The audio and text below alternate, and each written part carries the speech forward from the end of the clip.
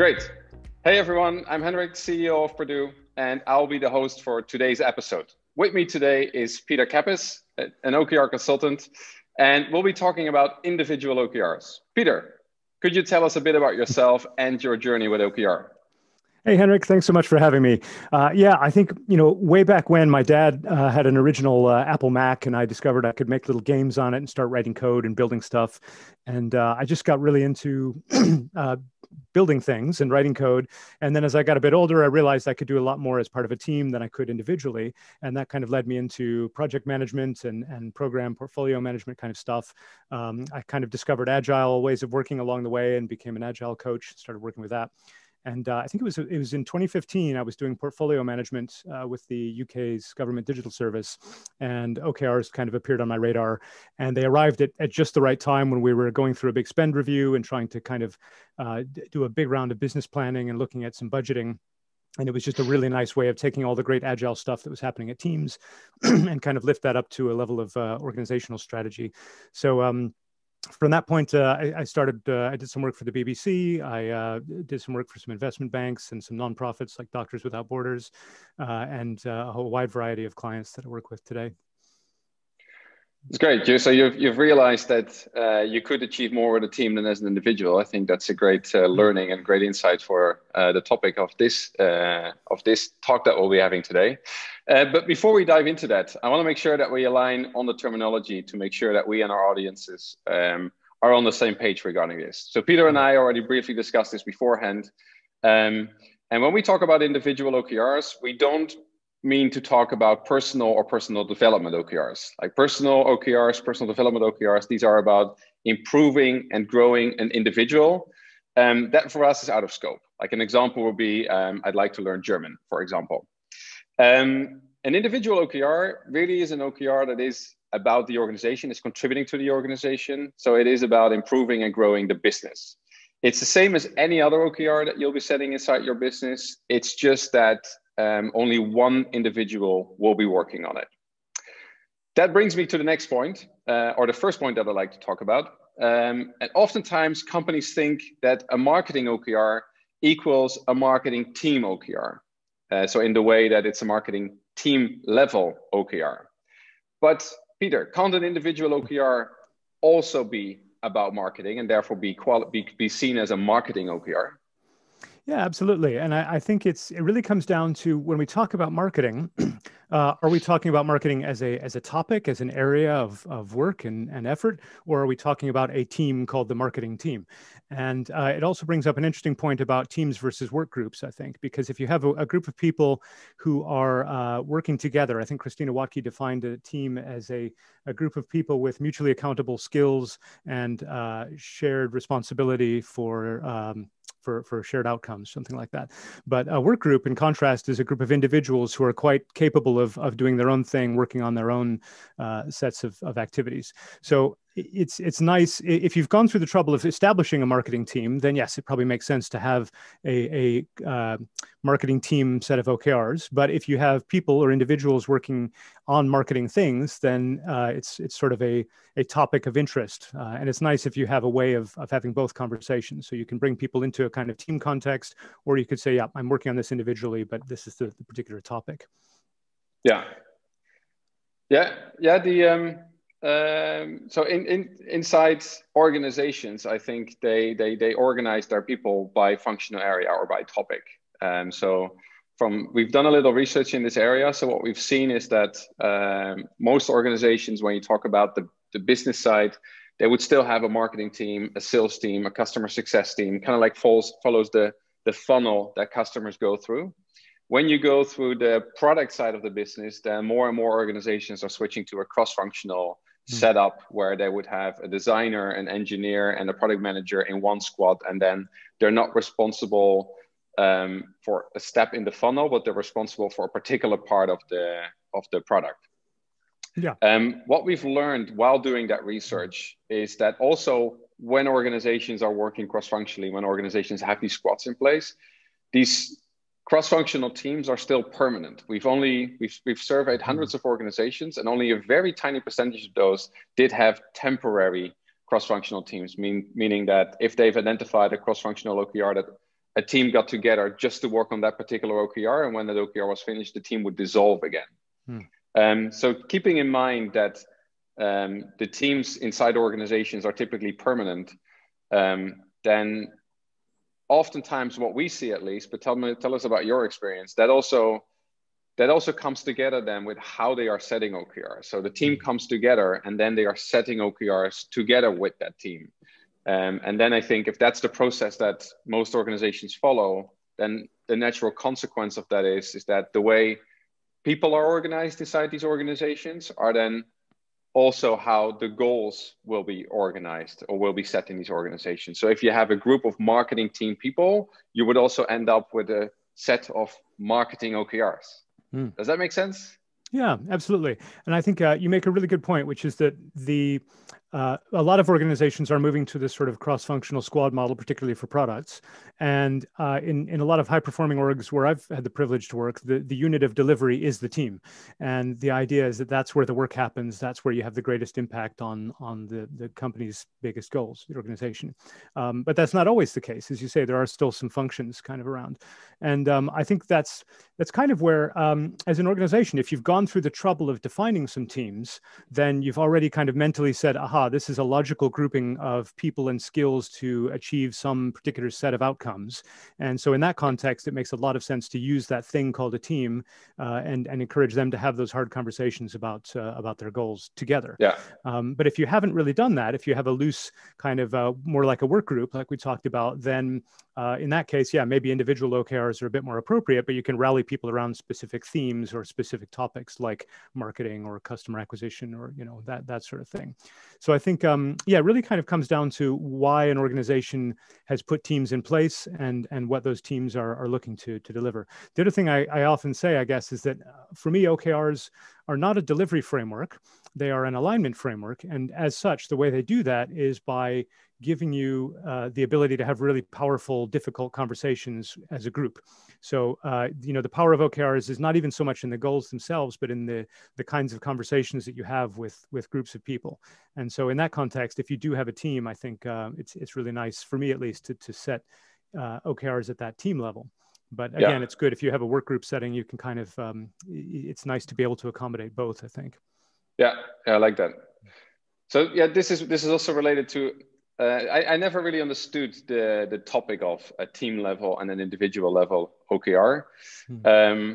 I think I also wrote an article a while back that there's no such thing as an individual OKR, or the fact that they don't matter. Because if you sit together with your marketing team, if you sit together with your sales team, and you start thinking about the OKRs that you should be tackling, then I think when you set OKRs, it's often not clear yet whether only one individual will be able to achieve it, or whether you need other people from across the organization or from inside your team to help you achieve that OKR. So for me, at that point, it doesn't really matter whether it will be one or multiple people working on it. What matters is that I would want to have a view where I can look at all the marketing goals and I can look at all the sales goals. So the way we've organized that in Perdoo is you can set up groups, the same as that you set up groups in your organization. So you use groups or teams inside your organization in order to organize all the different people that you have. And you do that then by organizing them by functional area or organizing them by particular parts of the product that they are responsible for.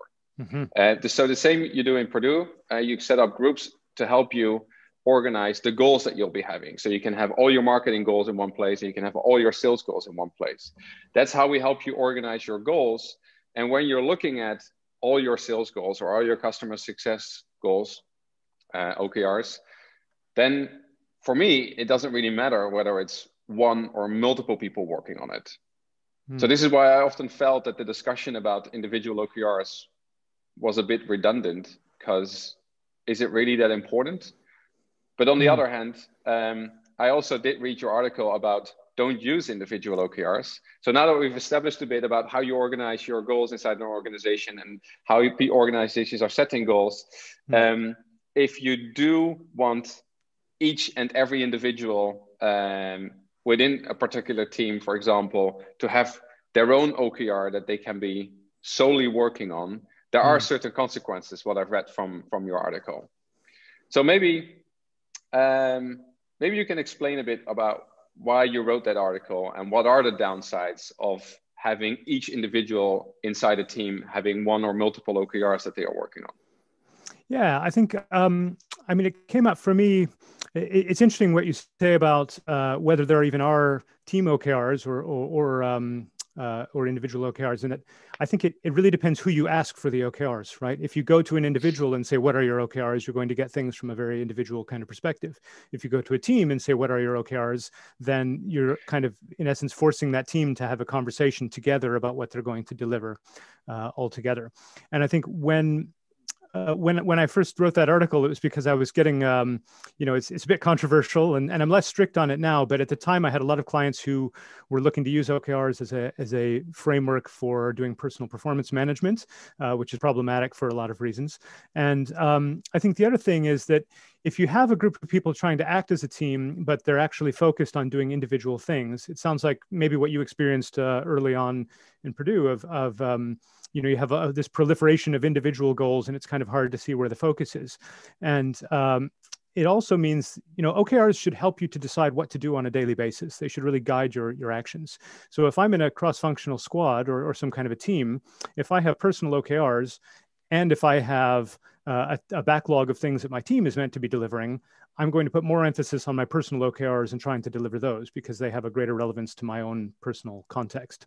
And so what happens, I've seen in some cases, you have individuals worrying about themselves. And in extreme cases, it can actually pull the team apart because you have people kind of doing their own thing, looking after themselves, and not really coming together to worry about what the team is responsible for. You might have a manager who feels like they're responsible for the team's OKRs, but individually there's a risk that they're kind of pulling in opposite directions. The other thing is, if I know that my bonus or my performance rating hangs on my OKRs, I'm going to set the bar as low as possible on that, probably. I mean, that's sort of human nature. And as such, I might kind of tune out on the team OKRs and really just pursue my individual ones. So I started to see some of those kinds of issues, which really led me to think that the more valuable conversations you could have were at a team level, because it kind of forces you to do all that negotiating really up front. And the nice thing is, if you do that as part of the OKR setting process, then you still have time and resource to kind of correct things and align during the quarter. If you just set some individual OKRs and kind of ignore the team piece, then you likely won't realize that things have gone off track until quite late in the quarter if you haven't done that negotiation. Yeah. So that's why I started to write that. Yeah, I totally agree to it, because I also see, like, when organizations are talking about individual OKRs, I think that the conversations that you'll be having when setting OKRs is what are the OKRs that Mark should be working on, and what are the OKRs that Peter should be working on, and what should Hendrik's OKRs be. And I think when you do OKRs, these are not the valuable conversations that you should be having, right? Like you just said before, that a big benefit of OKR is having like very valuable conversations about like what are the things that we should be focusing on, what are the priorities. And I think the opposite happens when organizations are setting individual OKRs. So I think it's much more valuable for teams to get together and say like, okay, what are the 3 or 4 big topics that we need to address with our team in the next quarter, instead of having a conversation around like, hey, we have Peter here now, he needs to be responsible for a few things. So what should his OKRs be? Right. And if Peter leaves the organization and those were critical things to do, then suddenly the team is in jeopardy. Whereas if you set them at a team level, then you have a greater chance to kind of, you have a bit more insurance. That's a good point. Yeah. And I also think for organizing OKRs, that's more from a software perspective, of course, but when our users are adding OKRs to our platform, it's really important for our platform to know what the OKR is about. Because if that OKR would live just on an individual user's page and the platform does not know what topic it is addressing, then you'll end up with lots of OKRs living on many different user pages, and no one has an overview anymore about like, hey, how's marketing doing? Like, hey, how is sales progressing? Like, you won't be able to see that. So for every OKR that you enter into our platform, you must always say what it is about, which group it is relevant for. Yeah, that's great. And I think also by looking at that and having that holistic view, I mean, this applies as well when you're setting team OKRs, is it allows you to say what you're not going to do and what's not a priority. And that's much easier to do at a team level or at a topic level than it is at an individual level, I think, because Yeah. it allows you to have a lot more clarity and gives the team ability to push back a little bit. Yeah. Yeah.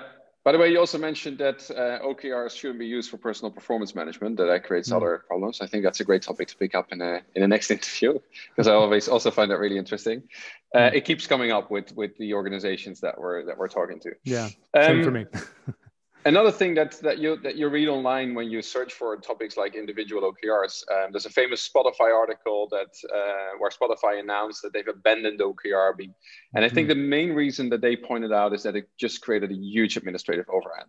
If you're thinking of an organization with 1,000 people and you want every individual to end up with 3 to 4 OKRs each quarter, I mean, you can easily do the math how many OKRs your organization will have to set each quarter, would have to be updated, would have to be closed.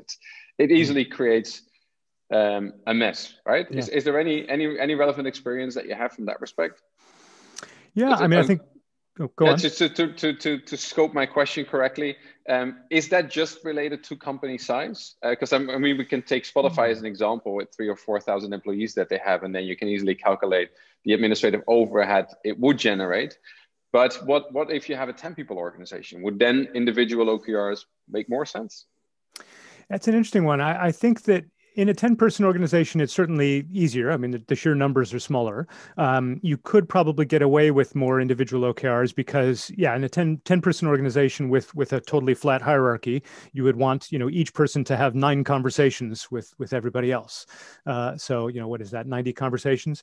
So, whereas in a 1,000-person organization, again, if it's totally flat, you wouldn't have a totally flat 1,000-person organization, but you're asking every person to talk with every other person in the organization as they set and try to align their OKRs. And as you say, it's kind of a mess. I think what's coming back to this idea of teams, what's interesting is, are you a work group in your 10-person company where you can just kind of rely on all 10 people to make some sensible decisions and do some good stuff, and you check in with each other and make sure that you're each individually doing the right stuff to get where you want to go? Or are you trying to set some company-wide OKRs? Are you starting to form some little groups, some topics or some teams, and saying, well, actually, the 3 or 4 of us can work together on this particular topic, whether it's a product thing, a marketing thing, or whatever. So I think naturally things will kind of organically evolve towards those teams. But yeah, I think just in terms of the sheer numbers, it's a lot of accounting to do. You can delegate that down to managers and things to have those conversations. If you look at something, if you look at the span of control, that number of, how many direct reports does the average manager have? As long as that's not huge, then you could argue that, yes, there's enough bandwidth to set some individual OKRs and have those conversations. But I still think that even in a large organization with a small span of control, maintaining the relevance of all those individual OKRs to other people in the organization will get a bit, you're not going to get a very good return on that investment, I don't think. I think you'll get a better return on the investment of looking at the OKRs at a team level, even in that context. Yeah, and I agree to that. So one thing that, I mean, speaking from experience here, when we were building Perdoo, you could be as small as 2 or 3 people, but the different areas that you need to tackle with that small group of people is still the same. You still need to build up marketing. You still need to acquire leads. You still need to build up sales. You need to convert those leads to customers. You still need customer success to make them successful. You still need to build a product. You need engineering. And so I think in that respect, yes, you are a much smaller team, but all the areas that you need to cover is still the same. So I would say the same logic still applies there. You need to set some OKRs for marketing. You need to set some OKRs for sales. You need to set some OKRs for customer success. And when you're smaller, there's probably only one or a few people that can be working on those OKRs, which means that naturally there's only one person that can work on it. So naturally, it follows from that it's an individual OKR. Yes. But I think most importantly, it's a marketing OKR and it's a sales OKR, and organizing them that way, I think, still makes a lot of sense. Yeah. So the topic of individual OKRs, I mean, there's clear downsides. There's more and more is being written about it, and I think especially larger organizations are sometimes writing articles that now also they have abandoned individual OKRs be it because they want to stay away from combining OKRs with people performance management, or be it for the administrative overhead that they create. Do you have some insight into why some organizations are still looking today to use individual OKRs? Well, I do think, I mean, the sort of cynical answer is that it is kind of a way of rebranding traditional performance management and saying, oh, okay, it's just a different acronym to use, and we'll have some measurable outcomes and hold people to account that way. I think that also plays into, if you have a kind of top-down command and control organizational style, you can try to apply OKRs that way. I mean, the kind of classic, the classic John Doerr example of the American football team of having all those OKRs really rigidly cascading very tightly. It looks very attractive from a kind of traditional top-down management structure, but I think it's as you were saying before we started the call, it's almost like a fancy way of doing project management.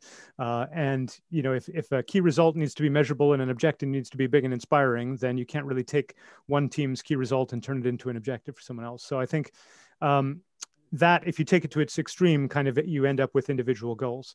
So I think a more optimistic answer for why companies are looking to do that, I think, is that there is this idea that it empowers individuals a little bit more. It helps them to see how their work fits into the big picture.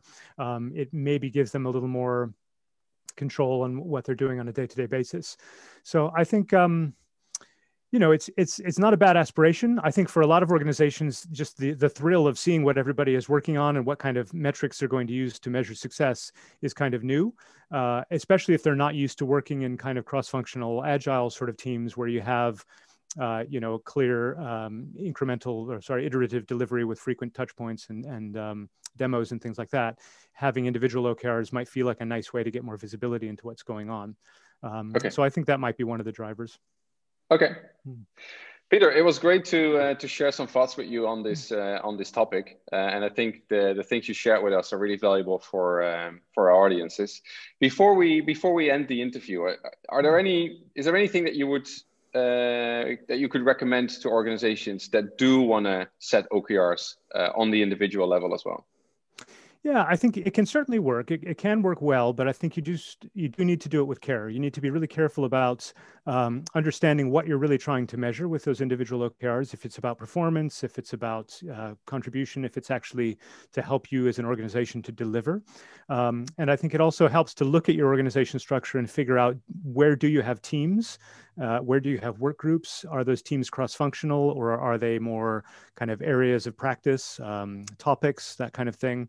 And I think if you want to use individual OKRs for things like performance management, again, we could have a whole conversation about that, but it's it's fine for it to be one input into that conversation, but it shouldn't be the entire input into that conversation. It's much more about having those regular sort of feedback sessions and touch points. So I think they can be useful. They can give you a lot of clarity if you haven't had that before, but do them, exercise care and kind of figure out why you want them, and inspect and adapt, try it out, see if it's giving you the benefits that you were looking for, and be prepared to kind of pivot and adjust as you go. Great. Thanks so much, Peter, for joining us in this episode today. I think you already brought up two new topics that we could address in the next interview. One being why you should or should not combine OKR with people performance management. And the other one talking about the cascading of OKRs that John Doerr is promoting in his book, Measure What Matters, and why that could or could not work for organizations. So thanks again. Thanks for joining us, and happy holidays. Let's reconnect in the new year to schedule another interview. Sounds great. Thanks for having me, Henrik. All the best. Ciao. Bye.